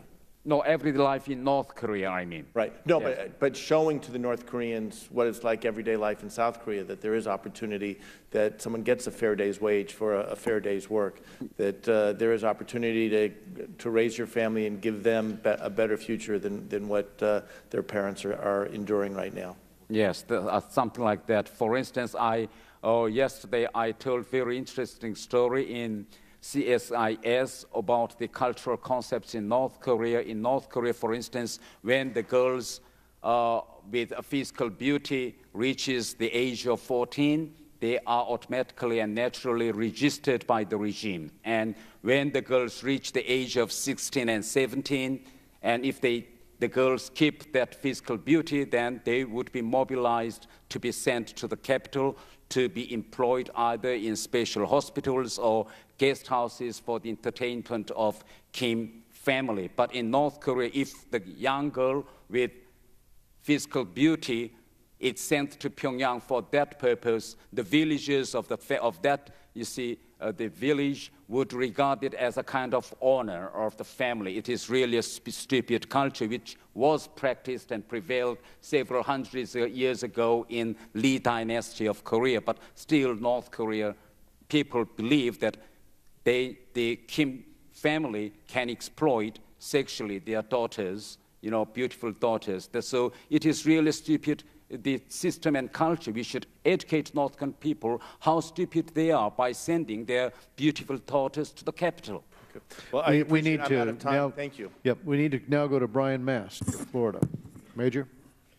Thank you, Chairman, and thank you, sir, for your remarks today. You have spoken a little bit about the history of nuclear development in North Korea. I believe you were speaking about the Joint Institute for Nuclear Research previously, that overlap between Russia and North Korea going back quite a long way, and we're all very familiar with the proliferation efforts of AQ Khan. I want to ask a little bit more modernly, to your knowledge, has there been any effort by China to share either nuclear technology or ballistic missile technology with North Korea in modern history? First of all, I do not have any clear information on the fact of this nuclear cooperation between North and South and China, but it is a common fact that though all those the ferries which carry all those the trucks which carry the ICBMs are Chinese-made truck. This is a very the common thing, even though China claims that those trucks were exported to North Korea for timber industry, but it is a proven fact that North Korea is actually using all those China-made trucks for ICBM deployment. And another thing, it is true that in 60s and 70s, the basic technology of North Korean submarine were imported from China, and hundreds of Chinese technicians helped North Korea to build the first class of submarines. I do want to get to submarines in a moment. That is part of, the whole idea of nuclear triad. Before I ask that question, though, to your knowledge, has North Korea had a desire to or actually engaged in sharing their advancements with Iran? In the past, whenever North Korea tests those satellites, Iranian scientists were invited to the site, and it is the common fact that during the war between Iraq and Iran, North Korea supported the Iran side by supplying vast military equipments, and after that, because of that, there was strong cooperation between Iran and North Korea on all military terms. But in terms of nuclear cooperation, I do not have any clear fact information of that in that regard. North Korea is not a member of the Nuclear Non-Proliferation Treaty. It's known that they pulled out in 2003. In your opinion, would they share their advancements in nuclear technology with Iran? Do you think that they would have a desire to do that? Absolutely, because North Korea is a country who wants to sell anything for the hard currency. It is proved for a couple of occasions that North Korea was engaged in illicit activities like counterfeiting currencies, drugs, so why not their nuclear technology? So you did bring up submarines, and there's quite often the emphasis in conversation is placed on ICBM technology. I would like to know, from your knowledge, has there been an effort to advance capabilities that would allow delivery of a nuclear weapon from a submarine system where they could get off the coast of Japan or South Korea or the United States or any other area of the coast? Has there been a desire or an effort to advance in their submarine delivery capabilities? It was reported a couple of times, and North Korea also claimed that it made dramatic improvements in their submarine the delivery, especially by in terms of cold launching the technology. And last year, North Korea proved a couple of times that it made great advancements in SLMB, the test, and I'm sure that North Korea will continue on that process. I have one final question as it pertains to, I guess the best way I could put it would be safety.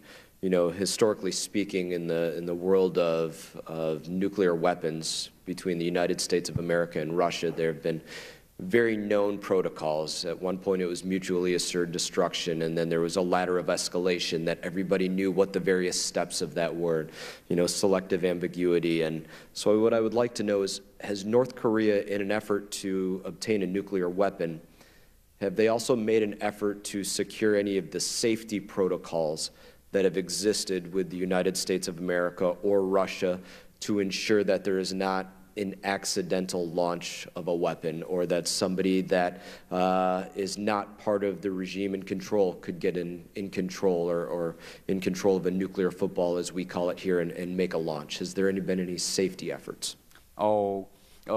Last year, North Korea announced that the North Korean Army Strategic Military Unit, which means the ICBM missile unit, directly belongs to Kim Jong-un himself. They officially announced it. So this means that Kim Jong-un wants to delegate the direct instructions from his command directly to the general who is in charge of that whole missile unit.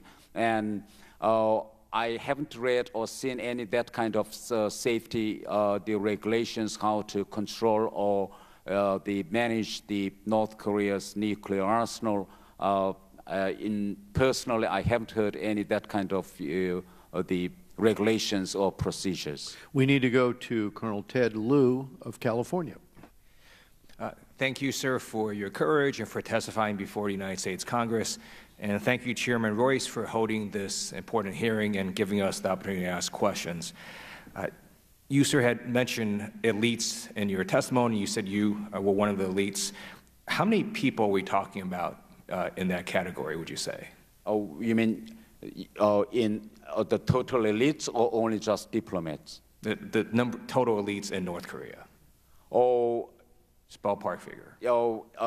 It's really difficult to give an exact percentage of the elite group, but according to the recent survey, the North Korean society is a class society, while there are three classes. The main ruling class is called core class, and next is a wavering class, and the last one is hostile class. And according to the academic search by calculating the population of Pyongyang, the capital of North Korea, the experts are arguing maybe 25% of North Korean population belong to core class, and usually elite are chosen only from core class. So to my impression, when we say about elite, I think maybe less than 10,000 to my knowledge. And you as an elite clearly saw the truth, which is why you defected. Is your sense that most of the elites also see the truth, or do you think most of them are brainwashed and don't really know what's going on? Oh, North Korea is a very strange and unique system. For instance, if you are in high the rank, that does not mean that you have more access to information. For instance, inside North Korea, the most powerful institution which controls every sector of life is Guidance and Organization of Department of Central Committee of Workers' Party of Korea. There are around 300 or 400 people actually who controls the whole North Korea. But do these people have access to outside information like me? No, because there are only 10,000 diplomats. There are only 1,000 diplomats working in foreign ministry who have that kind of access to world news, for instance, or those the world newspapers or these foreign magazines. But the people who are working much higher in rank do not have any ability to access this kind of outside information. So even though you are in high rank, that does not mean that you have the access of information. If we could deliver information to the elites, do you think that would be enough? Or do you think we actually have to do what you said, just give a lot of information to the people? I think we should make different contents which can be targeted for the different, the people and class of North Korea. For instance, there is no any sense of solidarity between the core class and wavering or hostile. There is a kind of, hidden hatredism between core class and hostile class, because during the Korean War and before the Korean War, actually their ancestors fought each other. So that's why now the ruling class or elite in North Korean society are afraid of any kind of political revenge if there is any change of the system or if there is any sudden contingency in North Korean society. So we should continue to deliver a kind of message that if they cooperate with the rest of the population to change the North Korean regime, then their future would be guaranteed. They can, for instance, America, together with South Korea, can control and prevent any political revenge, any fiscal revenge from those victims of Kim Jong-un, the persecution. So we should try to make a kind of accommodation of feelings and those hatreds between elite class and wavering and hostile class. So that is the best way to make a change. Thank you. I appreciate it. I yield back. Thank you, Mr. Liu. We go now to Mr. Thae Yong-ho of Florida. Thank you, Mr. Chairman. Ambassador Thae, good seeing you again. As you can see, this is on TV. It's being broadcast here. If it's being broadcast here with the astuteness of the North Koreans being able to hack in, we can probably assume that if Kim Jong-un and his people wanted to watch, are watching this right now. So I'm going to direct this probably more to them. And it was brought up that he's getting his ICBMs and his military weapons to protect his regime and preserve himself. And I would think that if any other country wanted to topple him, they would have done it by now. So I don't think that's really an issue. I think what we really need to focus on is bringing him to the table and have a diplomatic end to this nonsense, of building nuclear wars in the 21st century. And I wanted to ask you, without having North Korea on the state sponsor of terrorism list, do you think that makes the sanctions less effective versus putting North Korea back on the state sponsor of terrorism list? What's your thoughts? I think we should avail the possible non-military options to stop North Korea's continuation of this process. In your opinion, if we put North Korea, being a diplomat from North Korea, if we were to put North Korea back on the state sponsor of terrorism list, do you think that would have more effect by other countries that you visited? Absolutely. Okay. Let me ask you this. What kind of relationship does North Korea have on a diplomatic level with other countries? What did they focus on when you're in a country, when you're a North Korean diplomat and you were in the countries that you were in? Was it a feeling of respect you got from another country, or was it a feeling of tolerance that they put up with North Korea?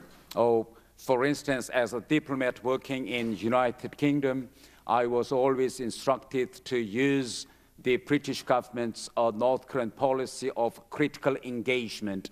And I always tried my best to convince the British government to let them use their role to prevent any possible war scenario on Korean Peninsula. For instance, if there is a key resolve war exercise, the British military representative or a small personnel were always invited to take part in that war exercise. And it is my job to visit the British Foreign Office and the Defense Ministry to convince them not to go to joint military exercise. Okay, so you focus more on military, whereas my experience has been with most embassies from country to country, they focus on trade, economies, building economies, and cultural exchanges. You're saying you just focused on military and don't attack us. Of course, for instance, there is almost no any trade relations between North Korea and Britain. That's why there is no point for me to build that kind of things. But as for cultural exchanges, British side tried to invite as many as North Korean civil servants to take part in English short-term training course, and I thought that it will be helpful for North Korean elite to look around the democracy and freedom in UK. All right, but you didn't see many embassies sending people to North Korea, did you? Oh, other embassies. Some countries and some countries don't. All right. I just want to do a brief review of history, and again, this is directed at the people of North Korea that may be listening to this. You know, we had a war with Germany and Japan. We had a war with South Korea and Vietnam. A lot of people died. A lot of buildings got destroyed. But there's a common denominator, and that common denominator is war. But the other common denominator is trade. You know, so we fought these wars, and at the end, we're all big trading partners. South Korea has a market economy. They're our 6th largest trading partner. Vietnam is a communist country that engaged in market economies. They're our 16th largest trading partner. Germany and Japan are huge trading partners. And so what I would encourage the Kim Jong-un regime is don't go to war. If we're going to trade, let's just start trading now and do whatever we can to come to the negotiating table. And that's what I would encourage them to do. And the illicit activities they do in their embassies, from wildlife trafficking and endangered species, you know, bring that to an end, and let's just work on the trade. Thank you for your time, and I'll see you at lunch. Thank you. We go now to Joaquin Castro of Texas. Thank you, Ambassador, for your testimony today and for your courage to defect. Before I ask you a question, I just want to make a quick statement for the historical record, because some have suggested that perhaps we should have taken, or intimated that perhaps we should have taken military action before to stop North Korea's nuclear program. But the problem with that is that post 9/11, once we were knee-deep in 2 wars in Iraq and Afghanistan, the idea that the United States in 2006 or 2008 or 2009 was going to jump into another war in Asia, I think, seems very strange and unrealistic. There's also been conflicting reports about North Korea's nuclear capabilities. So let me ask you very directly, what is your understanding of their ability to deliver a nuclear weapon to, say, Japan or South Korea, or beyond that? Oh, North Korea has started its nuclear development from late of 1950s, so that means that North Korea spent several decades on completing this nuclear program. So I think it is we should admit that North Korea has reached this certain level of nuclear development, and actually they are at the doorstep before final completion. Do you think they can deliver a nuclear weapon to South Korea? Oh, I'm not quite sure whether they will definitely deliver or not, but if we see the current North Korean brainwashing education system, they are educating the North Korean military officers that they should blindly follow what Kim Jong-un instructs. Well, I guess let me ask you this, Ambassador. Are you certain that they can't deliver a nuclear weapon to South Korea? I think if Kim Jong-un believes that his life is threatened, I think he can do anything, as long as he has something. Okay.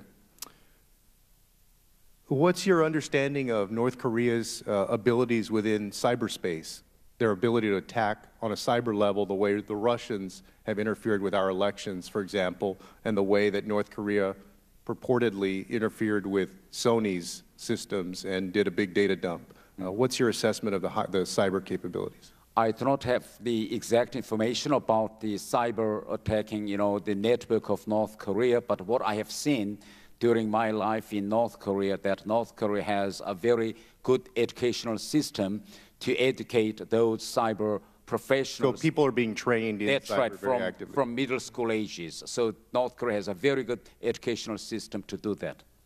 Okay. In addition to China, which other world economies, which other nations are propping up the North Korean economy? I know China makes up the lion's share of it, but in your experience, based on what you saw, what other countries are out there that are helping prop up this economy? I think the first China, and naturally Russia is the second, and Southeast Asian countries like Vietnam, Malaysia, and Thailand, these the geographically nearest countries are the number 3rd trading partners of North Korea. And with what kind of activities, what kind of goods or what kind of things are being traded? What kind of activity makes up? Oh, North Korea are exporting most of its raw materials like coal, the iron ore, seafood, of these things to China, and in return, North Korea buying the highly technologies and modern goods from the China. So I think North Korea's foreign trade is mostly dependent on China. And then one last question for you. It's been many decades now since North and South Korea have basically been two separate, distinct nations. Supposing that the North Korean government and society did crumble, do you believe that North Korea and South Korea, being apart now for so long, could realistically reunify? Yes, I think so, because, we share same language and same blood and same culture. North and South has been divided only for 70 years, but what I learned after my arrival to South Korea, I learned we have so many things in common. There is no problem for me to understand Chinese culture or system or language. So I think it will be a very easy process to accommodate the North and South Korea if these two Koreas are reunified. Thank you. And then just to bookend my comment from the beginning, I think that this debate over whether we should have taken military action in North Korea earlier, perhaps a decade ago, really underlines the mistake of the Iraq War. We went into the Iraq War believing that Saddam Hussein was developing nuclear capabilities that North Korea was actually developing, but we took no action there. Without making a judgment about whether we should or should not have taken military action, I think the mistake of Iraq is made worse by that realization. Thank you for your testimony today, Ambassador. Thank you for questioning. Thank you. We go now to Adriano Espaillat from New York. Thank you, Mr. Chairman. Thank you, Ambassador, for your insightful testimony. For many years, we heard of the hunger and famine impacting the North Korean people. What's the status of the hunger, and is there any famine? Often when our peoples are facing those kinds of very adverse conditions, there is an instinct to dissent and to rebel. What's the status of the food situation in North Korea right now? Before 1990s, North Korea maintained very effective ration system. At that time, everyone in North Korea enjoyed a certain rations of the food every month. But these days, the ration system is only available for the civil servants, like working in the ministries or armies or security forces. And if we see the effect of this malnutrition and famine in North Korea for the past 20 and 30 years, now if we compare the general height of North Korean young children and South Korean young generation, there is even 10 centimeters gap between South Korean young generation and North Korean young generation. So because of this long decade of malnutrition, even the physical toll of North Koreans are changing. So I think this is clearly proves that this kind of, the malnutrition and famine are still severely going on in North Korea. You mentioned about your testimony about North Korea's forced labor and China benefits. Which are the other countries that benefit from forced labor? And are there any particular areas or products that they are producing that we can identify and potentially boycott? For instance, the North Korean workers are the source of labor in Russia for their timber industry. In Russian society nowadays, no Russian wanted to work in that cold weather conditions in Siberia. It is North Korean workers actually who help Russia's timber industry. And for the construction industry, the source of labor are from North Korea. And if we see the Middle East, the countries like Kuwait or Arab Emirates, of these countries, there are more than 50,000 North Korean workers are working in those countries, especially in construction building. And if you see the countries in Africa like the Angola or Uganda. Now there are many North Korean medical teams working in very bad, severe conditions of rural hospitals to earn the hard currency in those countries. Okay. What are beyond the Chinese and the Russian sphere of influence? Are there any relationships between the North Korean government and countries in the Western Hemisphere? Yes, of course. You see, North Korea has diplomatic relations and with almost all European countries except France and Estonia. And North Korea has 11 embassies in Europe. That's why this proves that North Korea still has vast network of diplomatic service in European countries. What about in Latin America and the Caribbean? In Latin America, to my knowledge, now there are embassies in 5 countries like Cuba, Venezuela, Mexico, Peru, and so on. That, to my knowledge, yes. Okay, finally, you mentioned that there are thousands of defectors in China and in South Korea, and that the need to protect them is paramount. And if they're sent back to North Korea, there will be torture or submitted to forced labor. What kind of pressure you think should be exerted against China to prevent this from happening, but also to protect defectors there in the mainland of China? Before I traveled to America, I happened to visit one school in Seoul where they kept the children born by this sex exploitation in China. The children in the school in Seoul where I visited, the children even do not speak Korean languages. They only speak Chinese. They are the children born between the ladies who worked as sex slaves in China and with Chinese husbands. So when the poor North Korean ladies arrived South Korea, and they brought back all those the children they had with their Chinese husbands, but the status of the children are very poor because these children were not registered while they are in China. What kind of pressures do you I'm going to have to interrupt at this point. Thank you, Mr. Chairman. We have very little time left. I'm going to ask if Mr. Garrett and if Mr. David Cicilline would join me at lunch immediately after a lunch which we're supposed to be doing right now with with our witness. We are far past out of time, and we've been asked several times to wrap this up. But we've had one person waiting in the queue for a while who has a problem with his knee, and that's Mr. Jerry Connolly from Virginia. Now, Jerry, would you like to ask your questions, and then the rest of us are going to go to lunch with this guest. Thank you, Mr. Chairman, and I'll try to be succinct. Mr. Thae, you indicated that essentially Kim Jong-un and his regime are going to pursue nuclear-tipped ICBMs at all costs because they see it as the key to the preservation of the regime.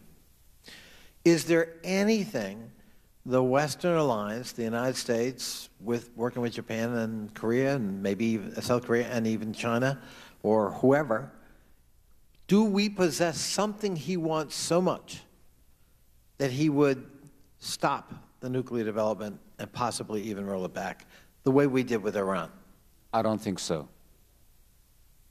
So we're way past the point of no return. We should continue the momentum of sanctions and campaign of diplomatic isolation. I think that is the only way to force North Korea to give up its nuclear ambition. Sanctions don't have the appreciable effect because of the black market economy, both through China and Russia that you were describing, as well as some other business relationships North Korea has been able to establish. Is that your view? But only sanctions is not effective to stop this process. But if we build up our pressure on China to stop the smugglings, and also if we continue and expand our activity of disseminating information to educate North Korean people. In the long run, I'm absolutely sure that North Korean people one day would stand up to change the course. Do you, final question, do you believe Kim Jong-un and his regime understand that the use of nuclear weapons would almost certainly bring enormous retaliation in kind, destroying the regime he seeks purportedly to perpetuate? I think Kim Jong-un is aware of that, but on the meanwhile, he also believes that if he has these nuclear weapons, he can successfully compel Washington to pull its troops out from Korean Peninsula. Thank you. I'm going to yield back my time. I thank the chairman for his graciousness. Thank you, Mr. Thae, for your courage and bravery in being here today. Thank you, Mr. Connolly. And Mr. Thae, I want to thank you for sharing your story and your insights with the committee here, and also thank the National Endowment for Democracy, which has supported your trip. As the ranking member mentioned, as Elliot Ingalls said, we have had many hearings with experts on North Korea. No one has brought the insights that you have brought today, and your testimony will be of great and lasting value, I believe, to the committee.